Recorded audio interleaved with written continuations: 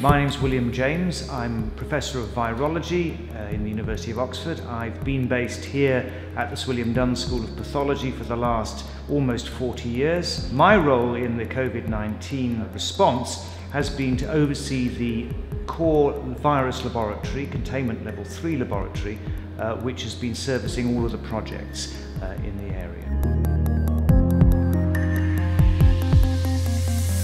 So when the COVID-19 pandemic hit our shores, we obviously had to stop working on all other projects, and it was great that we were in a position to be able to convert our laboratory into being a core virus laboratory for the COVID-19 epidemic.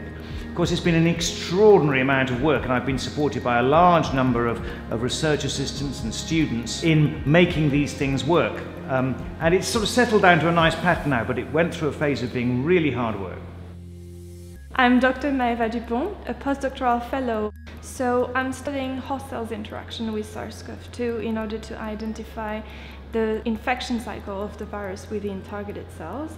And basically my work is focused on imaging infected cells to understand exactly how the virus is invading the cell and to try and find targets to block the virus replication or dissemination from one cell to another.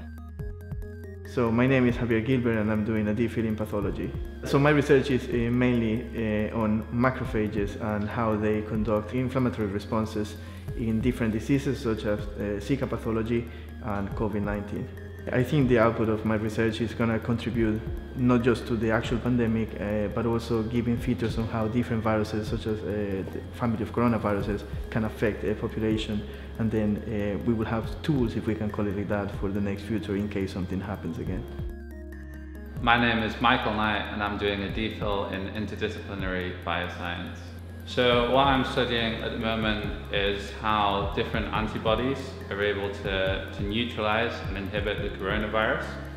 So basically we add these antibodies to the virus and see what ability that compound has to stop the virus being infectious.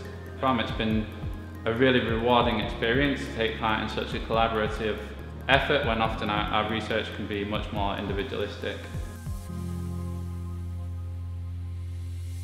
One of the great things about Oxford, and I remember noticing when I first came here from Birmingham all those years ago, was although it's a very ancient university, it's been at the cutting edge of research, scientific research, particularly in medical sciences, for many decades now. And I guess one of the things that you can't escape in this department is the history of the development of penicillin, where it was the first place in the world to demonstrate that it was a useful drug in patients. And that's been a continuous sort of tradition in Oxford ever since, that new research underpins new clinical advances that make real differences to real people.